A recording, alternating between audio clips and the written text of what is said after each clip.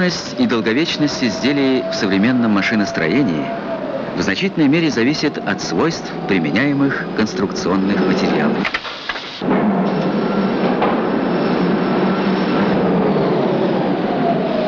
Свыше 80% машиностроительных деталей различной массы и сложности изготавливают из сплавов на основе железа.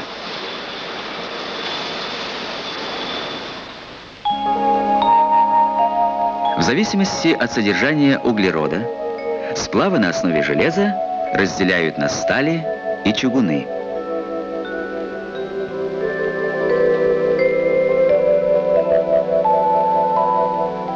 В отличие от стали, в чугуне при определенных условиях часть углерода выделяется в виде розеток графита.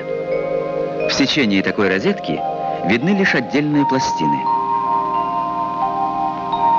Поэтому на полированном шлейфе чугуна заметны изолированные включения графита. Структура матрицы чаще всего бывает перлитоферритной или перлитной. Такой чугун называют серым.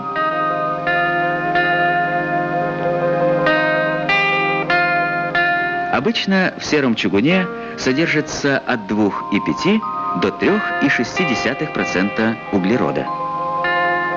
В определенных количествах в него входят кремний и марганец. Как примеси постоянно присутствуют сера и фосфор.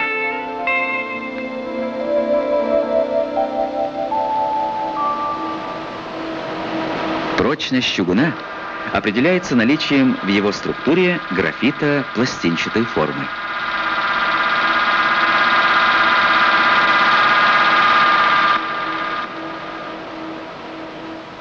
Такие графитовые включения значительно ослабляют матрицу.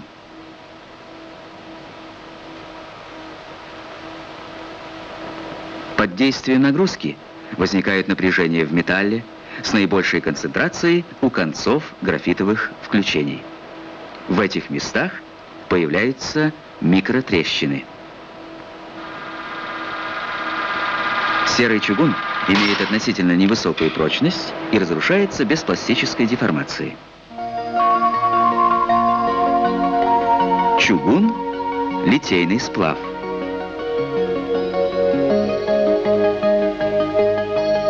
Условия охлаждения чугуна после заполнения литейной формы оказывают решающее влияние на формирование его структуры. В тонких сечениях отливки, где скорость охлаждения в период кристаллизации высокая, образуется структура белого чугуна. Углерод в нем находится в виде цементита. Графит отсутствует. В остальных сечениях образуется структура серого чугуна. Химический состав также оказывает влияние на структуру. С повышением содержания марганца и серы увеличивается зона от бела. Увеличение содержания графитизирующих элементов углерода и кремния уменьшает склонность чугуна к отбелу.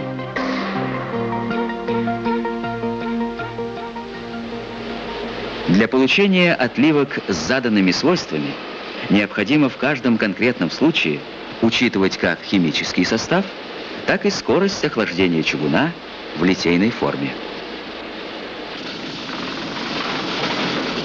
Несмотря на относительно невысокие механические свойства, серый чугун нашел широкое применение, потому что легко обрабатывается, обладает повышенной демпфирующей способностью, а также антифрикционными свойствами, поскольку графит чугуна удерживает смазку и сам служит смазочным материалом.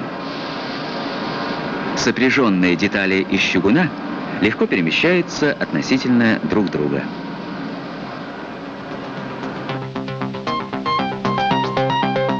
Серый чугун с небольшими добавками хрома и никеля приобретает хорошие упругие свойства. Поршневое кольцо из такого чугуна после снятия нагрузки вновь принимает первоначальные размеры.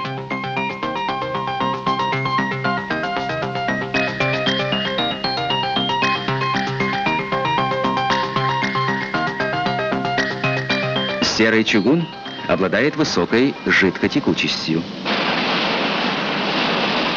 При реальных температурах заливки длина спиральной пробы из чугуна почти вдвое больше стальной, что позволяет изготавливать отливки сложной конфигурации. Серый чугун отличается малой объемной усадкой при кристаллизации, позволяющей во многих случаях обходиться без установки прибылей. Наиболее распространенный агрегат для выплавки серого чугуна – вагранка с капельником, в котором происходит накапливание металла, а также усреднение его состава и температуры. Для уменьшения склонности чугуна к отбелу его модифицируют, вводя в жидкий металл кремний содержащие добавки.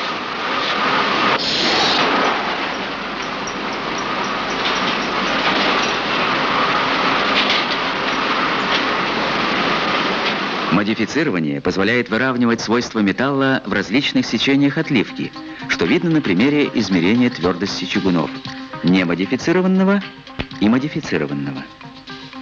Глубина отбела на клиновой пробе модифицированного чугуна значительно меньше, чем немодифицированного. Форма графитовых включений в результате модифицирования также изменяется.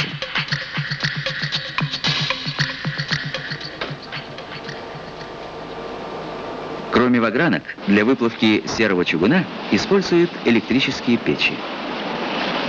Они позволяют выплавлять металл с более высокой температурой, что имеет важное значение для последующей внепечной обработки чугуна.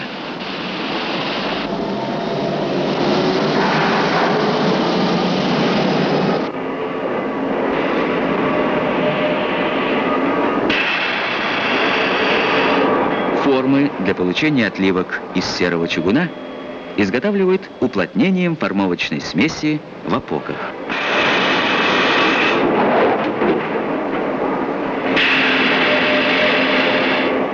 В полость литейной формы для выполнения внутренней конфигурации отливки устанавливают стержни.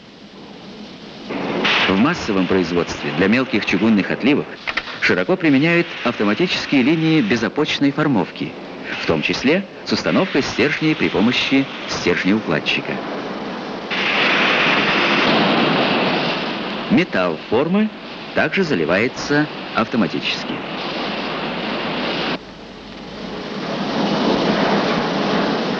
Отливки из серого чугуна изготавливают не только в песчаных формах, но и в металлических.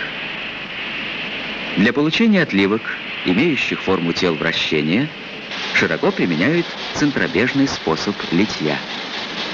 При этом повышается производительность труда, не расходуются формовочные материалы, отсутствует литниковая система.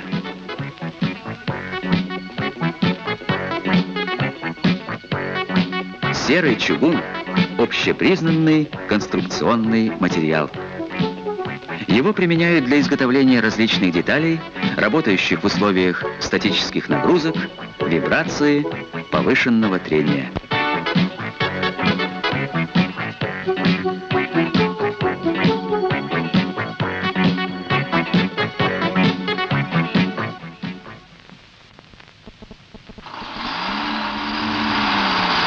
Известно, что такие детали автомобиля, как ступица колеса, корпус дифференциала, испытывают динамические нагрузки. Можно ли использовать для их изготовления чугун? Можно, если значительно повысить его пластичность. Таким свойством обладает ковки чугун, в котором графит имеет не пластинчатую, а хлопьевидную форму. По сравнению с серым чугуном, в ковком концентрация графитизирующих элементов углерода и кремния ниже.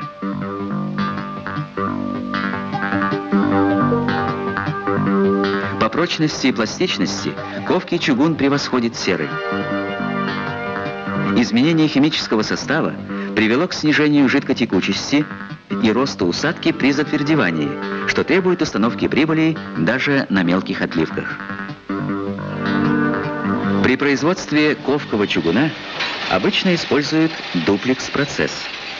выплавляют чугун в вагранке, затем транспортируют в раздаточном ковше и переливают в электрическую индукционную печь, где его перегревают перед заливкой для повышения жидкотекучести.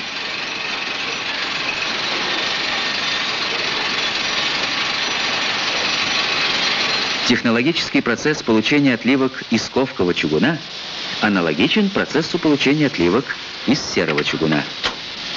Все большее распространение получают автоматические формовочные линии. Металл формы заливается на конвейере. Изготовленные отливки должны иметь структуру белого чугуна по всему сечению.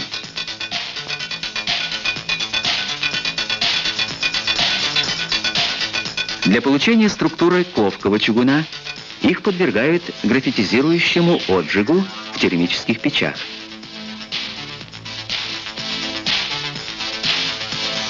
В период выдержки происходит разложение цементита белого чугуна и образуется включение графита хлопьевидной формы.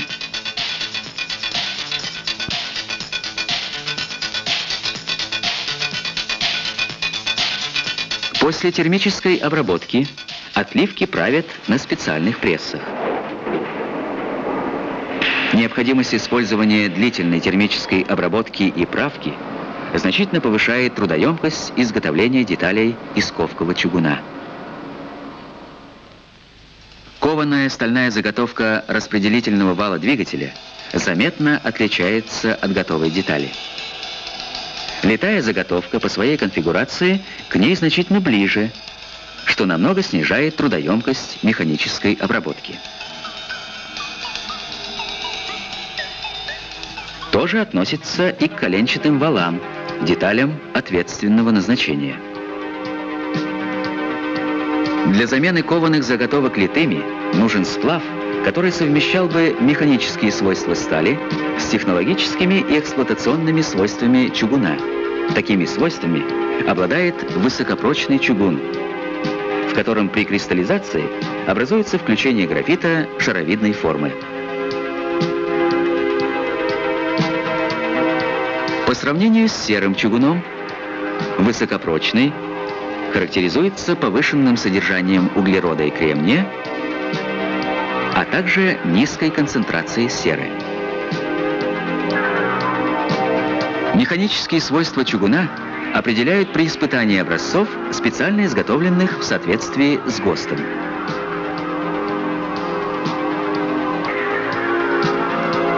В высокопрочном чугуне шаровидная форма графита в меньшей степени, чем пластинчатый графит в сером, ослабляет матрицу и значительно снижает концентрацию напряжений при воздействии нагрузки.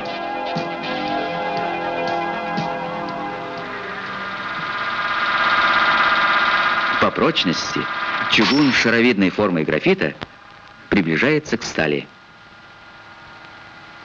Отливки из высокопрочного чугуна поддаются обработке так же хорошо, как и из серого. При этом достигается требуемая точность и чистота поверхности. Высокопрочный чугун обладает высокой герметичностью. Из него изготавливают цилиндры газомотокомпрессоров, выдерживающие при испытаниях давление до 100 атмосфер. Вместе с тем, высокопрочный чугун склонен к образованию усадочных раковин, что требует установки приболей для питания массивных частей отливок. Для выплавки высокопрочного чугуна широко применяют индукционные тигельные печи, в которых получают чугун нужного состава и температуры, достаточной для последующего модифицирования. В качестве модификаторов используют магний, церий, итрий в виде чистых металлов или лигатур. Для предотвращения быстрого всплывания и увеличения времени контакта с расплавом модификатор накрывают стальными листами. Затем из печи выпускают металл в ковш. Такая технология повышает усвоение модификаторов в чугуне и обеспечивает стабильность процесса. Для снижения склонности чугуна к отбелу его дополнительно модифицируют ферросилицием. Формы для отливок большой массы в основном изготавливают на крупных встряхивающих столах.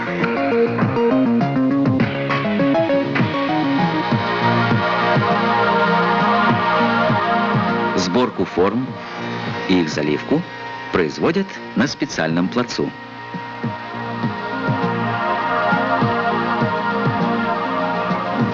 В процессе кристаллизации высокопрочного чугуна под воздействием модификаторов в расплаве происходит многократное ветвление пластин графита и образование его включений шаровидной формы. При недостаточном количестве модификатора или неравномерном его распределении в чугуне может образоваться обычный пластинчатый графит.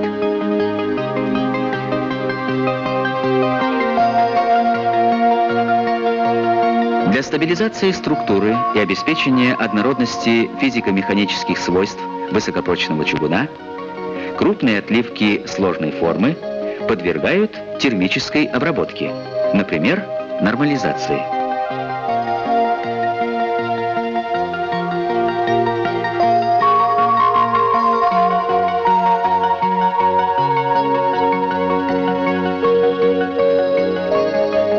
После механической обработки детали поступают на участок контроля.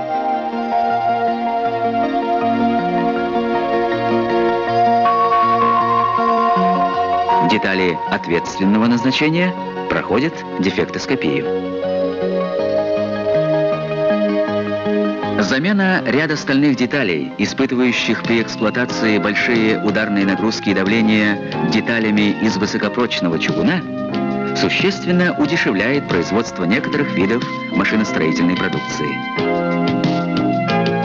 Из высокопрочного чугуна изготавливают около 50% коленчатых валов для двигателей различного назначения. Эксплуатационные и литейные свойства чугунов обеспечили их широкое применение в различных отраслях машиностроения. Из них получают свыше 2/3 литых заготовок, используемых промышленностью страны.